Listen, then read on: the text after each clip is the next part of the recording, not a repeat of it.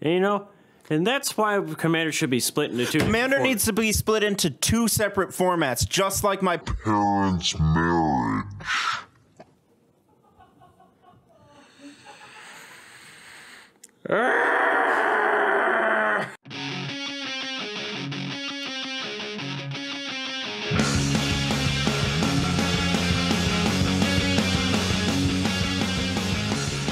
Join Dalton and Jacob as they discuss the ever-changing world of trading card games. TCG Buzz starts now. Hello and welcome to TCG Talk. My name is Jacob and this is Bryce. I will ask you to never do that ever again. We're talking about Magic today. And usually when we talk about Magic, it doesn't actually do that well. So if you do like this episode and want to see us do more like it, make sure to like this video and all that fun stuff, you know.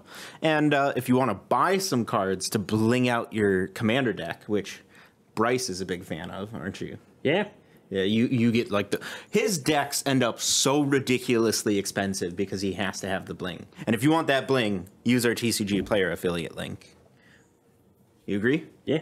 All right, so we're talking about Commander today, and I think the first thing we should do is give some context for ourselves as Commander players.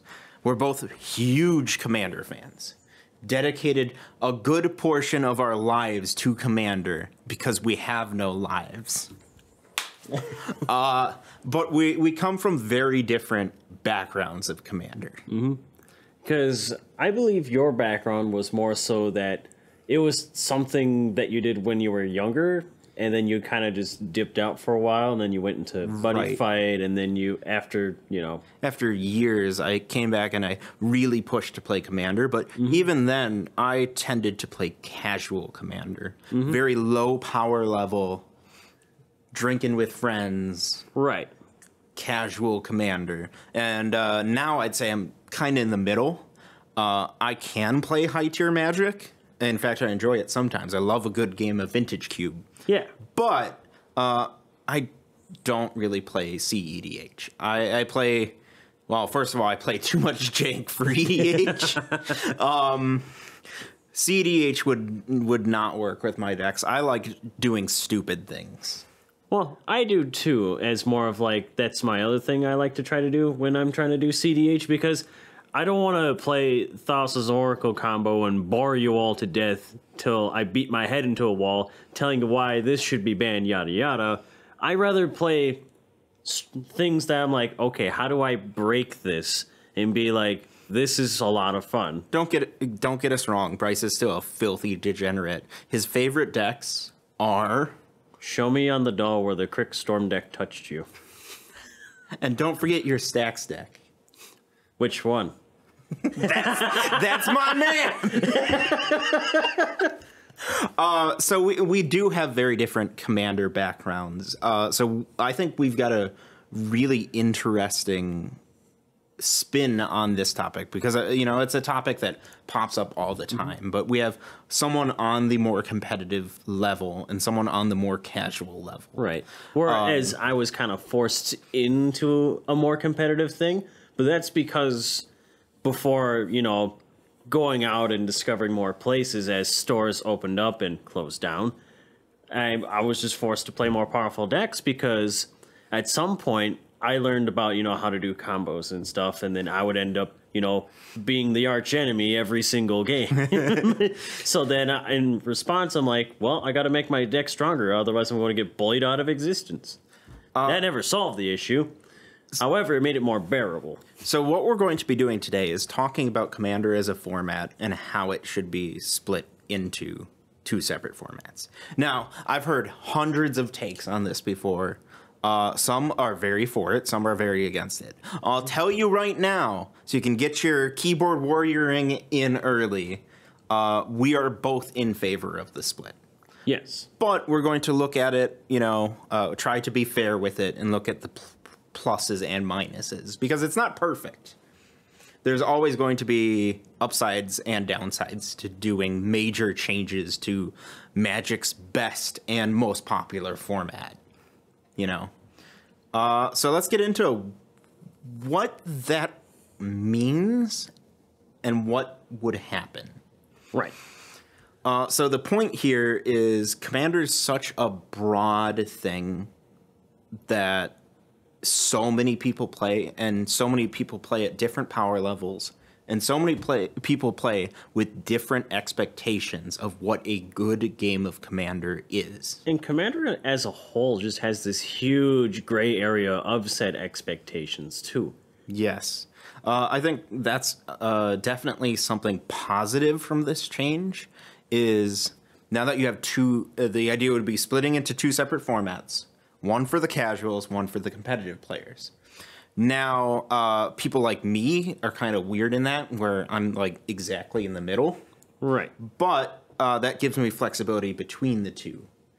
But I think, you know, if you're looking to play with a new group of friends and play Commander, if they just say, hey, come on over for a night at Commander, you don't know, should you bring your pre-con or should you bring your Storm deck? You know, sometimes even the pre-cons are too powerful for some of our friends back at home. That being said, I do think there, you know, there's... Oh no, Jacob's gonna go on a rant about Rule 0. Don't worry, I got this. But that being said, it's more so like the reason why we feel like it should be split anyways, because we're sick and tired of showing up to a table, and then they go, oh, what are you bringing? Oh, well, I'm playing yada yada. Well, then I gotta bring out this thing because I don't like that, and I'm going to hard target or counter you for the rest of this night. Bryce is just salty and biased. No, you know, there is a communication issue. Mm-hmm. I've seen many player groups have a night ruined because someone misjudged the power level of the table. Oh, I've had many a nights like that too. We actually had a guy come in. He's like, "Oh, mind if I join you?" You know, as he casually just speedily walks into the group, and you know he's really excited to play or whatever. And it turns out he just wanted to show off his CDH deck against a guy playing nothing but casual decks. Oh, I won on turn 2, guys. Again, this deck is good. But well, there are other reasons to make the change. But there are also some negatives. Mm-hmm. One is, you know, someone who's newly joining Commander. It's already quite the daunting experience. Because first impressions set expectations, no matter what you play. You have to play 100 cards, and they can be anything from all of Magic? That's a lot to ask from someone new to the format. You know, because it sounds kind of silly to us having played hundreds upon hundreds of hours. They haven't sunken all this time to learn everything and everything. Now having to throw in, you know, which format do I choose adds another load to that. But at least they can now stay in the kiddie pool. Right. You don't want them jumping straight into CDH. You know? Right.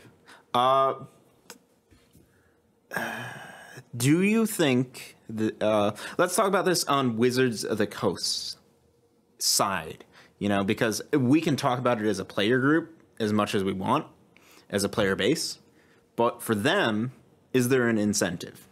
Money go bird. They're not incentive in charge of Commander, but they are in charge of it. Well, you know. Well, the thing is ever since it took off, and what was it, 2012? I think is when it all started.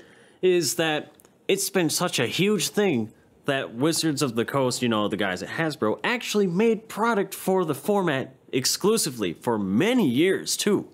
I mean, now we're getting, it seems like we're getting Commander decks like once every 4 months now. It's crazy. I was just thinking about this.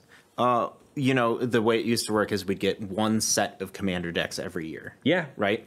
And now we get a lot more. You know, they do decks pretty much now all the time.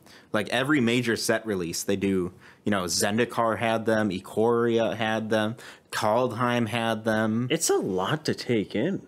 Here's my thought. What for Wizards' benefit? What if they split those? Say these set Commander decks are the casual decks, and then they can take the power level of the pre-cons and set it for a starting point for CEDH, much like the Challenger decks do for Standard. Good idea? Put some Shocklands in them, maybe? I just feel like that also kind of implements some issues as well when you're trying to make the product, is because it's like, how do we make new unique cards? Because that's what they have to do. They have to keep introducing new unique cards that somehow don't break the format, but interesting enough that you want to play it. So they kind of have to bend the rules, while also saying, this is worth the $40, go buy it, without being like, oh boy, another plateau thing that enters tapped and taps for 3 colors. Yay. Hear me out. They split it into 2 formats. What's the worst that can happen? Honestly, the worst that can happen is that some people get, upset about it or what have you, and then they, just flood all of Twitter over about it. Specifically Twitter, though, because that's where all the negativity goes these days. And I feel like that would be honestly the worst of it, because I feel like a lot of people agree, but at the same time disagree. But the people that disagree are all like the social keyboard warriors anyways. I have respect for everyone's opinions, but this really is a thing where, like, there's potentially a lot of benefit to this without much downside. And, people can say, oh, we don't need this. Rule 0 is a thing. But Rule 0 doesn't help. For example, when you're playing with a new play group, what happens when I show up at my local game store on their Commander night to play with people? Right. There's a wide range of expectations there. Whereas they can say, this is a pod of casual Commander versus this is a pod of competitive Commander. That way, when little Timmy shows up with his, give me a really bad tribal deck. Trilobite? Nice. So I was going to say squirrels, but... Trilobite is too specific. Shows up with his all bad cards squirrel deck. He's not going to get Hulk smashed into the ground. Yeah. At least as bad. And like I said before on that story I was telling earlier, like, that group of guys, they were literally just getting into Commander, and then they sold all their stuff later on the next day, because that one guy ruined all of their expectations. Because they're like, it's too broken, I'd rather go back to Pokemon or whatever, I don't have to deal with this crap, because I can't beat a deck that wins on turn 2 every game. The alternate side to Rule 0 is I can use it for my argument as well. And say, just because we have 2 separate lists doesn't mean you can't ignore that in your own play group. Right. My problem with Rule 0 is that it delivers a lot of headaches and arguments more than it helps most of the time.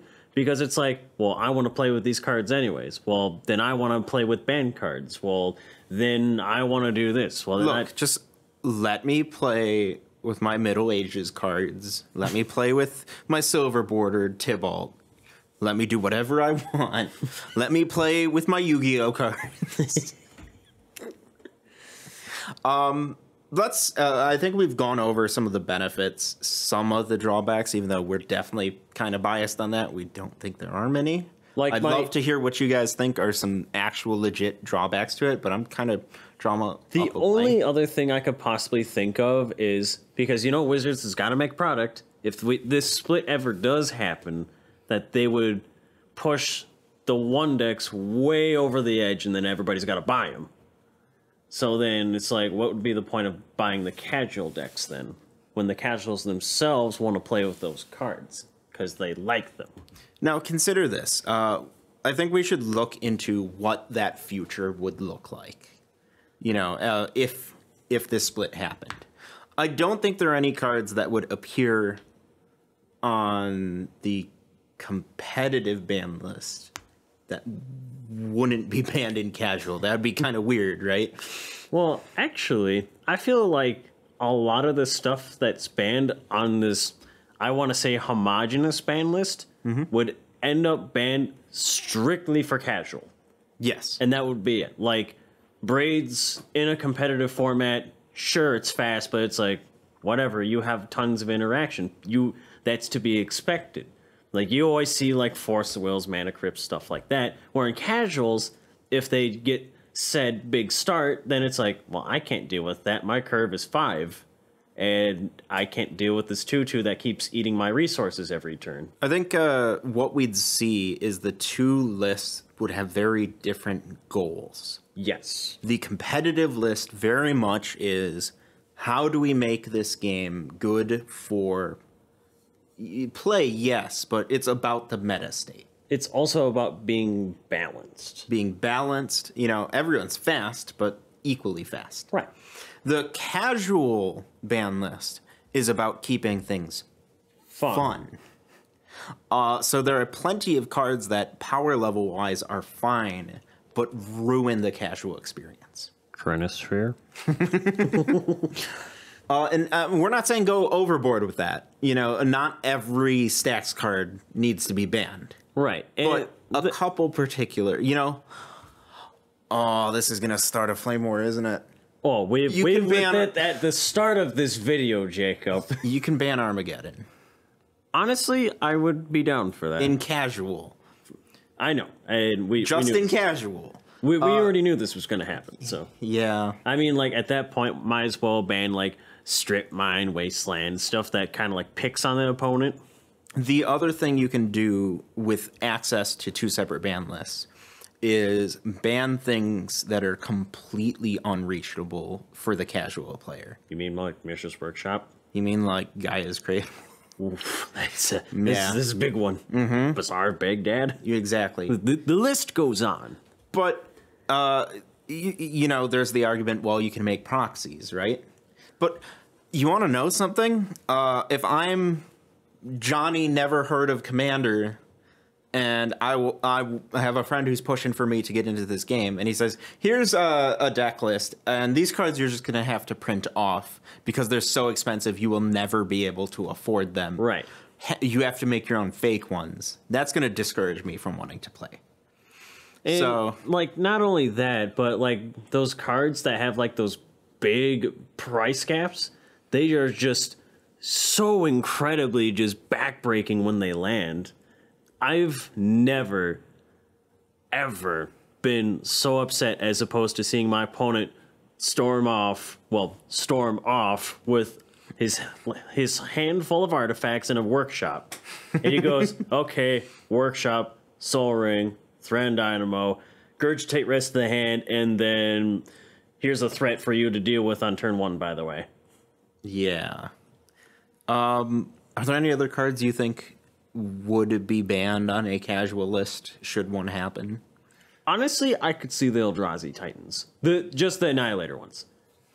Because, like, yeah, Cossack the Great Distortion's annoying, but it's just draw up to your hand size and kind of counter things sometimes. Or, like, Ulamog the Ceaseless Hunger is a bit mean, but he only eats away at the deck in, like, 2 permanents. Whereas the other one just says, if I ever get this out early ever, you are out of this game. The rest of the game. We're not the type of players who are, if I don't like a card, ban it. Yeah. In fact, I like suffering sometimes. Sometimes it's entertaining. But there are some cards that do legitimately ruin the experience for casual play. In competitive, anything goes, Right. What's a great example of a card currently on the list that would be fine in competitive? Honestly, I gave it away. Braids was a big one before. But another one, Biorhythm. Look at the argument over the card Flash when that whole debacle was happening. Oh, don't even get me started. There was so much argument because players had different expectations for the game. Because on a competitive wise, Flash has no reason for existing whatsoever. Well, as opposed to, like, say, the casuals, what are they going to do? Cheat in a big creature and it dies? Worst that could happen is Bear of the Heavens comes down and you have to take another 3 hours to finish your game. I've had so many people I know get mad at a game of Commander because, oh, you're playing that card's broken. Or, oh, everyone's playing good decks. I mean, like there's some cards that you just like moan about and say, oh, not Trinisphere again. Oh, come on. Not Smokestack, not Winter Orb. Oh. Like, my personal pet peeve, and this is just my own, is Thassa's Oracle, because even in a casual thing, it's like, this is literally the world's laziest win con, because you can't interact with it whatsoever in a reasonable way, outside of like some awkward stifles or stop ETB effects, and then, but also then you have to fight through counterspells because they're a blue deck. Right. So then you just lose, and they're like, okay, in response, I'm going to get rid of my deck, and I'm going to win now. What do you guys think? Split the format? Don't split the format? Why? What cards would you think would be on each ban list? Should we do a video where we create our own ban list?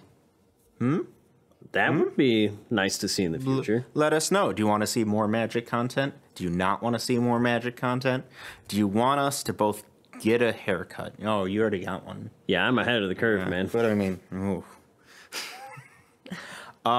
you have any parting words?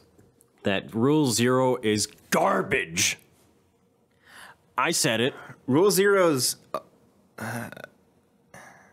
Is what? It's the anything-proof shield for... Everything-proof shield for Commander arguments. It shuts down so much debate because people say, well, Rule 0. And I think that actually harms the format. Right.